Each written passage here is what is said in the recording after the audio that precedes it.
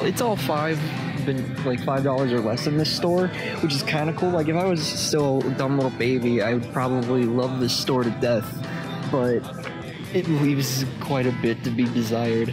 Also, this kid right here, this like little kid has like probably one of the biggest channels on YouTube right now. He just unboxes toys, and now he has his own toy line.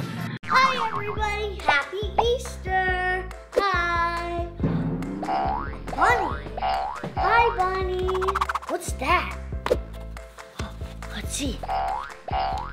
It's a clue. He made an estimated $11 million last year. What the fuck? And that makes me a lot more mad than it should.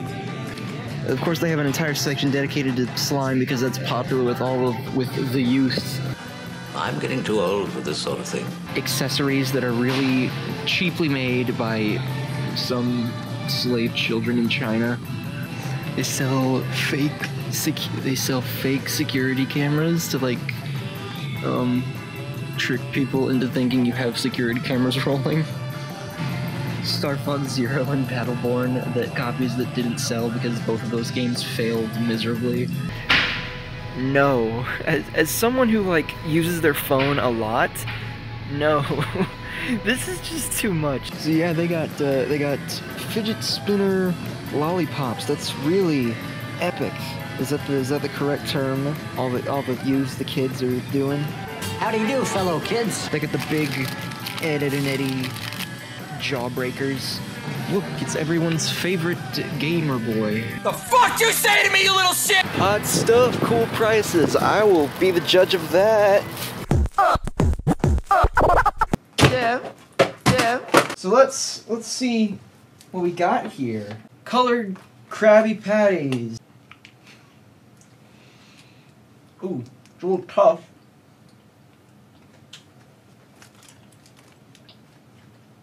It's actually not bad.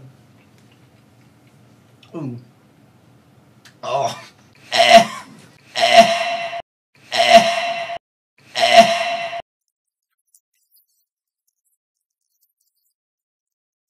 I'm not too fond of that. I know this is a good idea. I'll show you. I'll open my own restaurant. You'll see. Melon soda. I've had some of these before, the marble soda, and it's pretty good. I haven't had the melon flavor one. I do like stuff that's like watermelon flavored. Let's just try.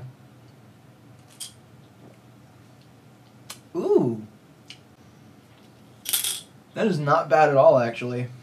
Alright, here we go. This is the main event. This is what you all came here for. Flies up to 15 feet, according to the box here. Oh boy, I can't wait. I haven't seen Endgame yet, but I know everyone's going crazy about something that Iron Man does. I assume he invents a new propeller for his suit that allows him to fly faster.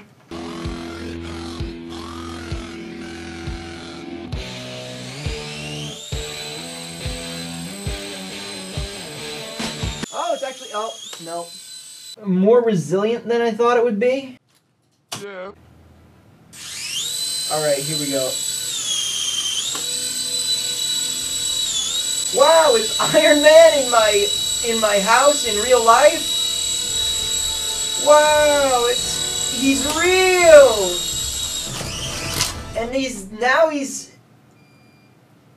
dead.